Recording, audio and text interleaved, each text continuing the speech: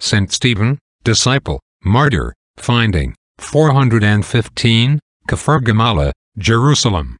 In the year of our Lord 415, in the reign of the Emperor Honorius, a priest named Lucian, dwelling at Caphargamala, about 20 miles from Jerusalem, received a message from God, in consequence of which discovery was made of the bodies of the Saints Stephen the first martyr, Gamaliel, Nicodemus, and Abiban, the son of Gamaliel, which had long been lying unknown and unheeded.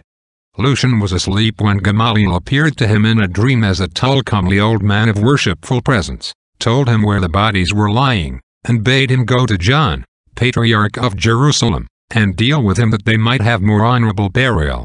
When the Patriarch of Jerusalem heard it, he called together bishops and priests from the neighboring cities, and betook himself to the place, where he found the tombs hewn in the rock, and a right sweet savour flowing forth from them. The thing being noised abroad, a great multitude of people came together, and many that were sick and weak of divers diseases returned home whole. The sacred body of holy Stephen was then carried with great pomp to the holy church of Zion.